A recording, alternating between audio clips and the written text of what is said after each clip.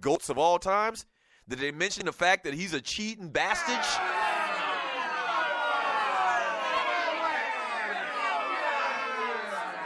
They didn't mention that little aspect.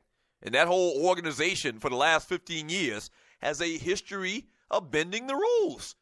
It's not just me saying that hating. It's documented. They have paid, if you're new to the Doug Stewart Show, I'm sounding like a broken record here. They have paid almost, I think it was $1.75 million in fines because of cheating.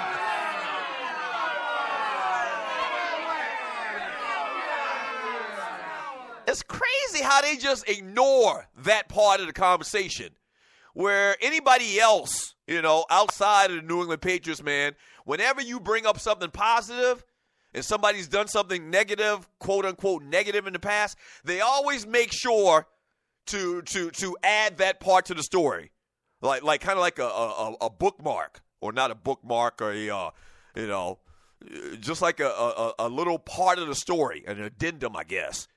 And they never do that. They never talk about the Patriots' history whenever they talk about the great things that they've done. Winning a Super Bowl, coming back from 25 points, Tom Brady's the GOAT. But the narrative, part of the narrative about that team and that organization and the quarterback should be their cheating past.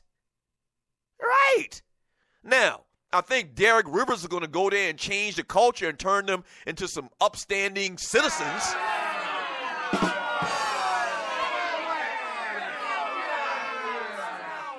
Right, but before Derek Rivers got there, they have a history of being cheaters. From D. Bell, good morning, sir. He says, morning, Stu. He's been listening, just getting a chance to speak. What up, D. Bell? Good morning to you, sir. From Ralph Scott, Peter used to roll with Biggie back in the day. He's cool with all the Jamaican businessmen in Brooklyn. Okay. Yeah, he's from New York City, man, and very tough to do business with. Let's just put it like that. From Sluggo, X-Squad, reaching in the jacket to cut your ass, to the white meat. Right. I don't know if the dude, what's his name, Matt, that had the little argument with Peter in the radio station. I don't know if he realized, but the entire time, if you watch the video, Peter had his hand in his coat pocket, and I don't think that he could actually get it out. That's why he didn't slice dude up. The dude came very close to being sliced up. From Rough Buff, Peter didn't pay Doug his happy hour money. I'm not going to get into details, man, but let's just put it like this. He owed me some damn money.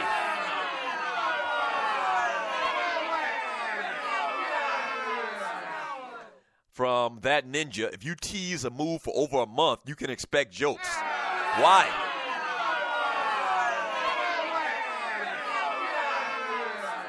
There's no time frame in teasing. Okay, there's no time frame. There's nowhere in a teasing manual on how long you can tease. They tease movies for a year out.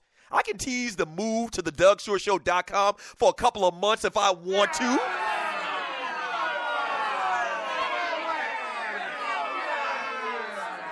Can't tell me how to tease, Jack. I can tease for 6 months if I want.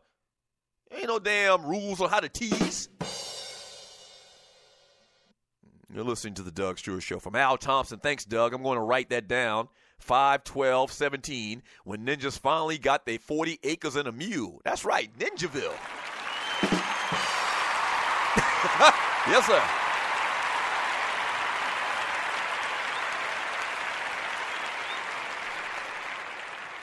That ninja once again, he says, in Ninjaville, the wings are never undercooked. I agree. I always get my wings crispy. I think that's just what we do as black folks. Can we get them extra crispy? From Miss Mocha Bell X Squad, I will be the communications director of Ninjaville. We got to have elections now. Wait a minute.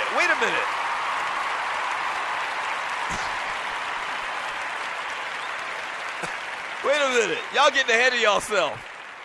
We may try to do something with this whole theme. From Andre Elam, he says, I'm running for District 1 City Council in Ninjaville.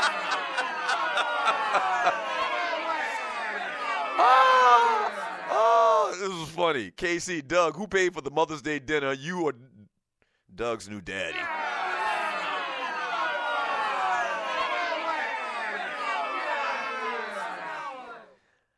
Yeah. From LD, Sheriff from Ninjaville, from the D. you're a sheriff. Every now and then, a ninja needs to get kicked in the balls, needs some act right. Nah.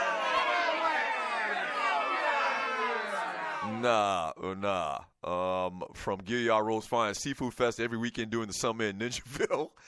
From that Ninja Slugger, I have nothing against cheese, just condiments. What? Wait a minute. Why is there a discussion about condiments on a big Monday after a big sports weekend? Why is there a discussion about cheese and condiments? Only in Ninjaville. From Andre Elam, GRF, a low country ball every month in Ninjaville when food stamp. Wait a minute.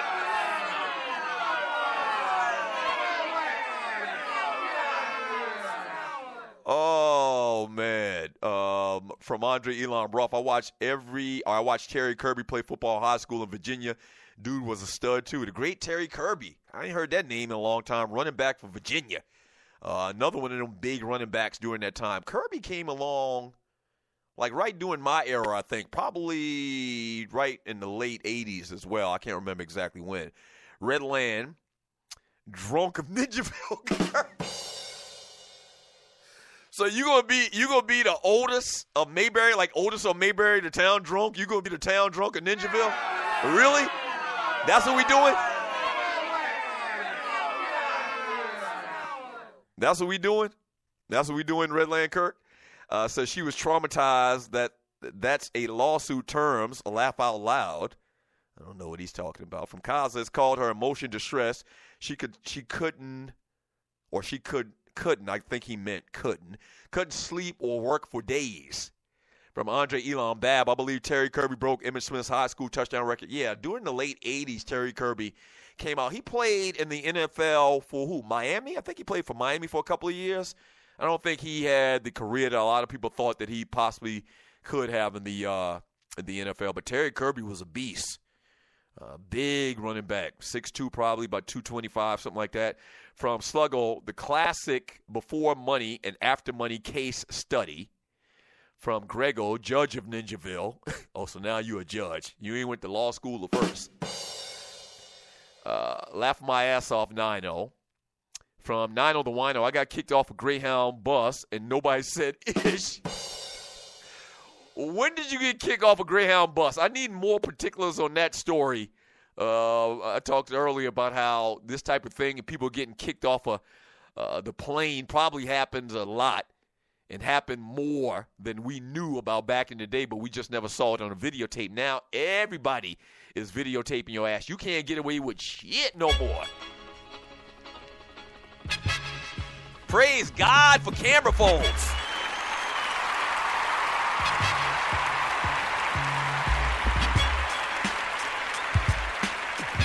Yeah. Griff in the chat room on Spreaker.com. What up, Griff? He says, laugh out loud, voted best by Southern Belle Magazine, South Carolina State's homecoming. Yeah, it was. Yeah. Don't hate on Southern Belle Magazine. They did a long, extensive investigation. Focus groups, polls. They did. And they determined that South Carolina State had the #1 HBCU homecoming in the world. Now, Griff went to A&T.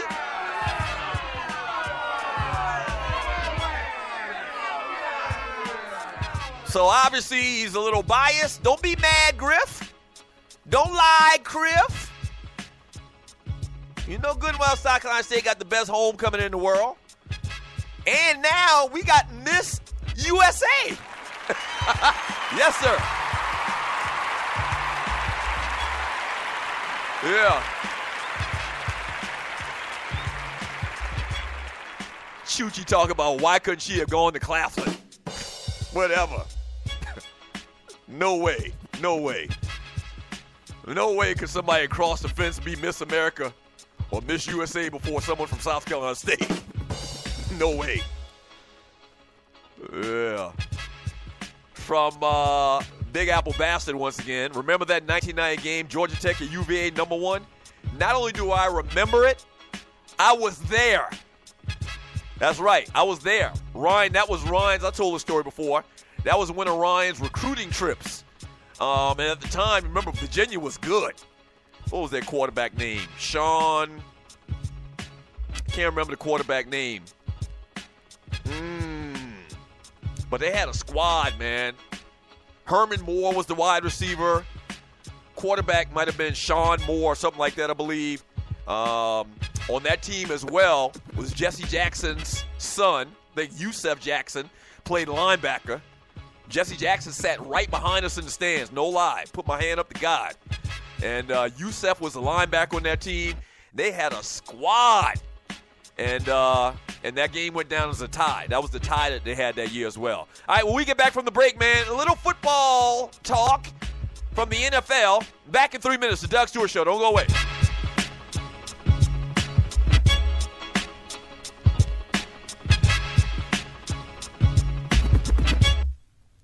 Life is what we make it, make it, make it. Life is what. Life is what we make it, make it, make it, make it. Life is what. Life is what we make it, make it, make it. Life is what. Life is what you make it, make it. Life is what.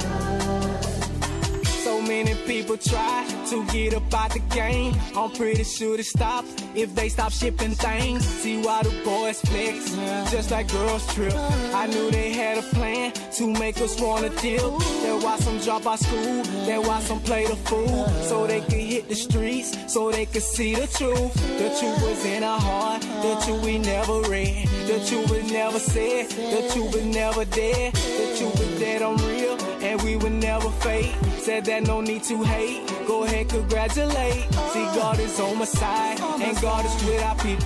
This ain't no another sequel, cause we were never equal. And let me tell y'all that I'm not in this game for the fortune of fame. I just try to maintain, because we want a meal. Who said we had to kill? I know there's more to life than just keep paying bills. Life is what. Life is what you make.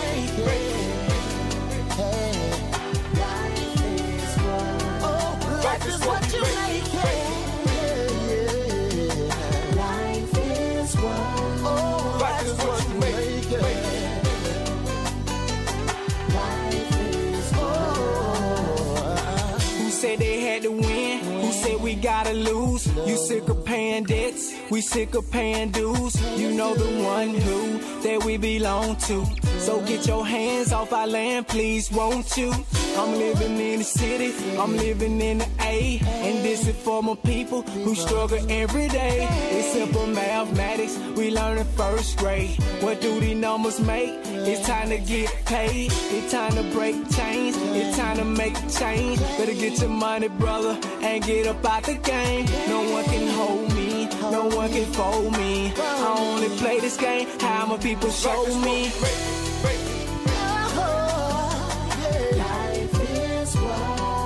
Life is what we make.